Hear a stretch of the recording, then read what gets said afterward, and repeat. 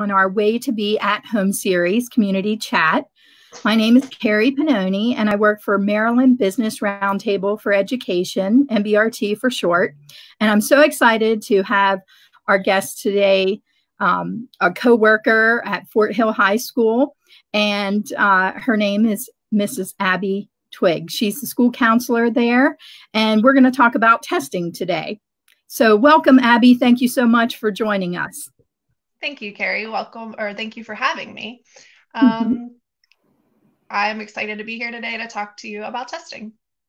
Great. Well, why don't you start out by telling us a little bit about yourself, your background, your education, how long you've been a counselor? Sure. So I have been a school counselor for a total of 13 years. I received my Master's of School Counseling from Frostburg State University. I spent my first 6 years in Hagerstown, Maryland, split between two elementary schools, Old Forge Elementary and Hickory Elementary. And then the past 7 years, I have been at Fort Hill High School at the high school level in Cumberland.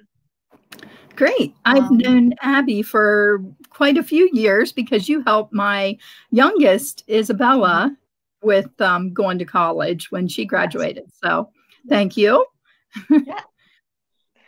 Just some other things I wanted to add. I am married. I have a husband named Corey. I have two sons, Wyatt and Weston. But the one thing I wanted to add is I also have a big family at Fort Hill with about 700 students and 80 faculty members. And I know you are, and I am as well. We're really, really missing them. So I just want to give a little shout out and say hi, Fort Hill. And we both miss you a whole bunch. Yes, yes. I'm missing my next gen scholars and all the staff. It's really hard to be at home, and I'm sure some of the kids are struggling with that as well. So yeah, it's been tough, and I think, you know, just like you, I look at them as my family. So it's been tough not seeing them and being able to talk to them, and so I just wanted to make sure they knew that we were both thinking of them. Absolutely. And they can reach out to us for help anytime, through email, through calling the school, through also their not Naviance.com accounts. They can also reach out to us. So just wanted to put out those reminders.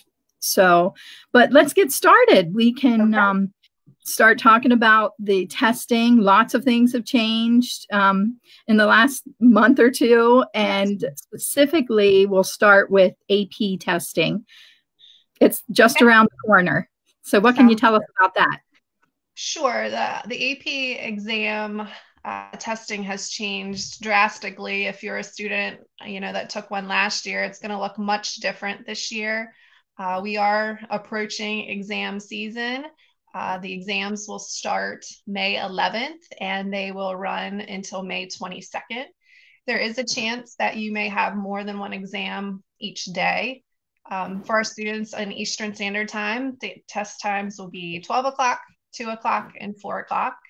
And if you're not sure when your exam will be, you can go ahead and access that schedule on the College Board website. So the schedule again is May 11th to the 22nd.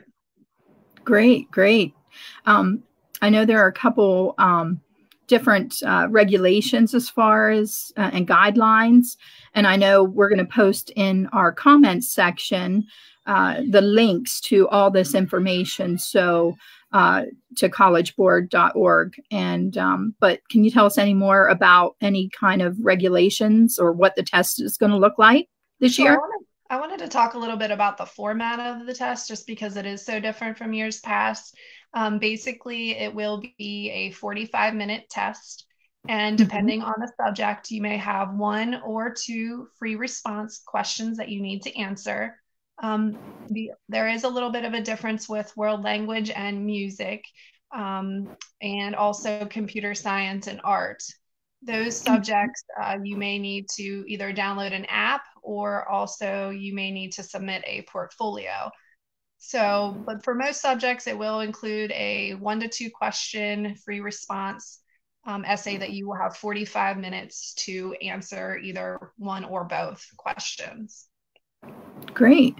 I noticed on their website some information about if students have issues with internet connections, their Wi-Fi, or anything like that, what can they do about that? And what can you tell us about that? Yeah, let's talk about that. One more thing about the format. I just wanted to make sure students knew. That's okay. Just to make sure that students knew that you will only be tested on material that you have covered up until school's let out in early March. Please don't worry about anything that you may have not covered in the initial curriculum, because they will not be testing you on that, just what you have learned up until early March. That's a great point. Yeah. As far as technology, Carrie has a good point. You can use 3 different modes of technology. You can use your computer or laptop, you can use a tablet, or you can use a phone to access the free response questions. And it is important that you make sure that you can access those before you get to exam day, so that you're not in a pickle when it comes time to start. A lot of the school districts, I'm not sure across the nation exactly how each district is doing it, but I know ours is helping students access Chromebooks or other means of technology if they do not have it at their household. So that's been really helpful, because we do know that not all students have access to technology. Right, and I'm sure it would be tricky to type on a phone to do a free response. Yeah, I mean, it is something that they can use. You know, teenagers now are really good on their phones, but if you have a laptop or a tablet, it might be a little bit easier for you to type those answers in. And you know, you might want to check out the new standards or information that was put out this week. But basically, 2 days before your exam starts, you will receive what they're calling an e-ticket in your email. And if you do not receive it in your email, you can go to the College Board website and access it through it's called My AP account, and you can receive your e-ticket there. Each exam is going to have an e-ticket specific to you. No one else will have the exact same e-ticket. And it's basically to ID you or log you into those essay questions. And so it is important that you're checking for that e-ticket in your email or the My AP account, so that you can access your AP or your exam questions. The other thing I wanted to add with technology is the way that you're going to be submitting your answers. They have announced that there are 3 ways that you can do that. The first way is you can type into another document. You can use Google Docs, you can use Microsoft Word, you can use Notes, whatever you like to use. You can type that in on your computer. You want to make sure you have your AP ID at the top, as well as your initials on every single page. Don't forget to do that, every single page. And you need to, you can type, make sure you're saving every so often. And then you're going to copy it and then paste it into the space provided. If you don't want to do that, you could use the same programs I just mentioned, Google Docs, Microsoft Word, Notes, and you can save and attach it to the space provided. Maybe you're a student that doesn't like to type. Maybe you do better handwriting. I was really excited to see this option, because this is what we do in our county in years past, is you are able to handwrite it.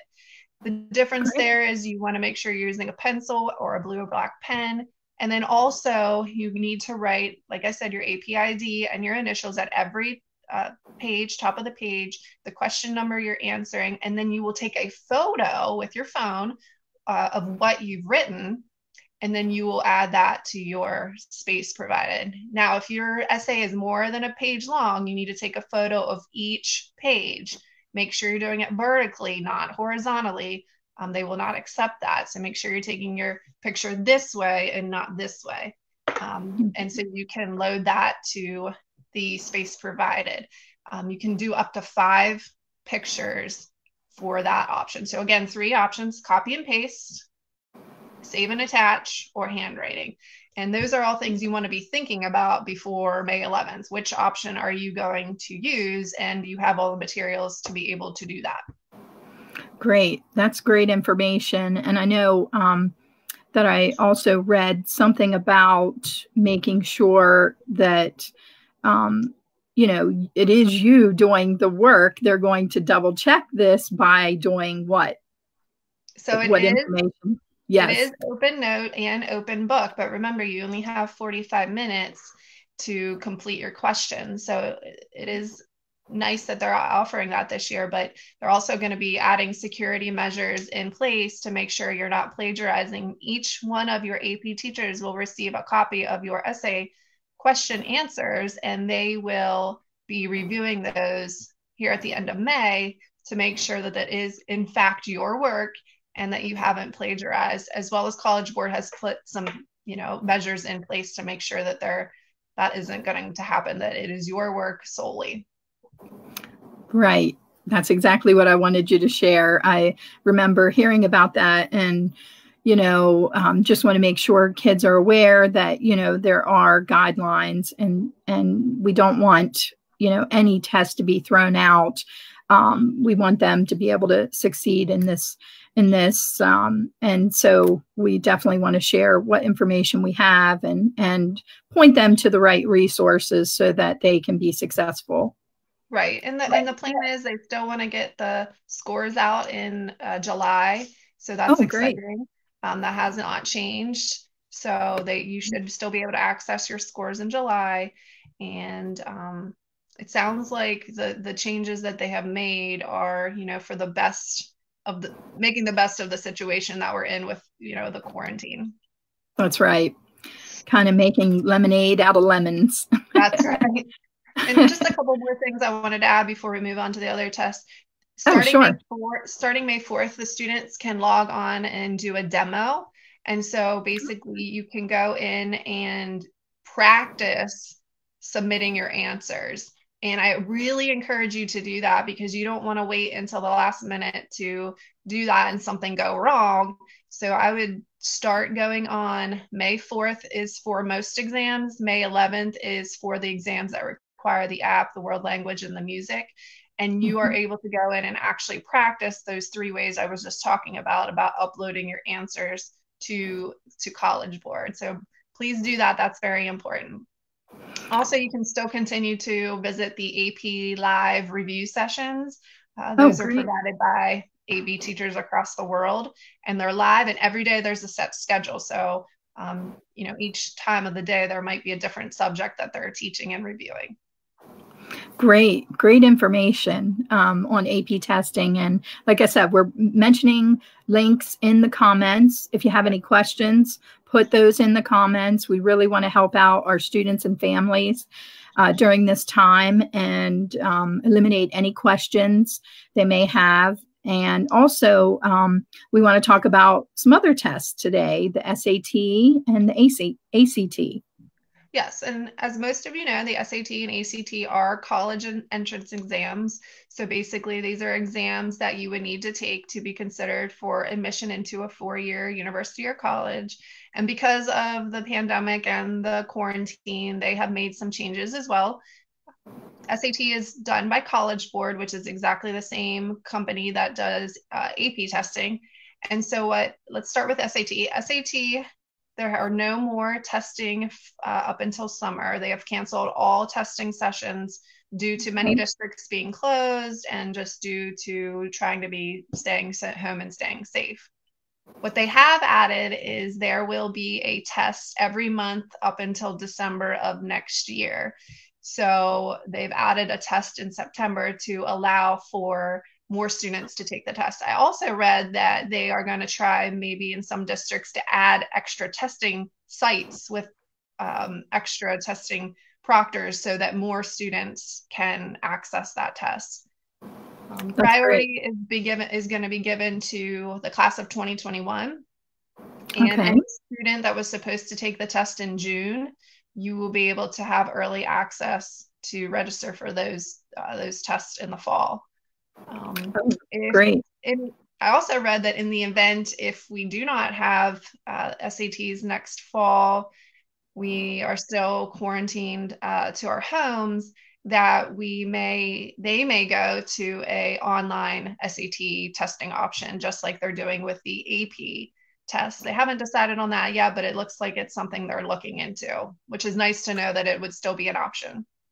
Right. Great. And I'm sure a lot of kids, their concerns on their mind, because depending on the college that they're interested in going into, perhaps they require SAT scores. And so, you know, I'm sure this is a concern.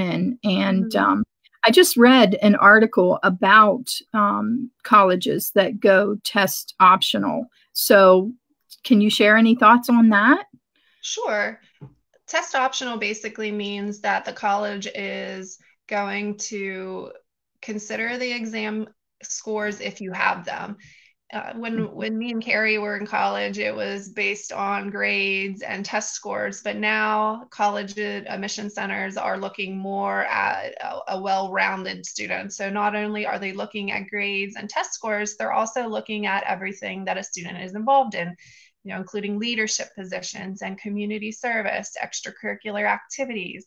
They're looking at your character, looking at essays, also the letters of recommendations from your teachers and your counselors and your coaches and any other important people in your life. So it is something that they're, you know, looking at many avenues of your life to consider admission. So yes, some are considering going test optional, that if you don't have a test score, it won't hurt you necessarily for admission. Great information. That's not all just about the test. Students can utilize their other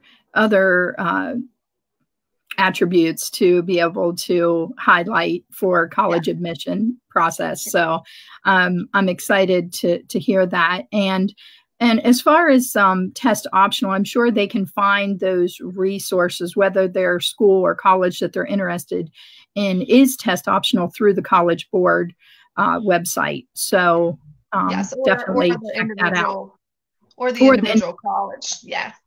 Absolutely. I was just going to say that. Yep. And so definitely don't worry. And even though a lot of schools are going test optional, and that might change the way things look as far as the admissions process. But like Abby said, you know, it's not all about testing, you know. So basically work on that resume. So as far as the ACT goes, I haven't seen too much on that. They still have a June test scheduled.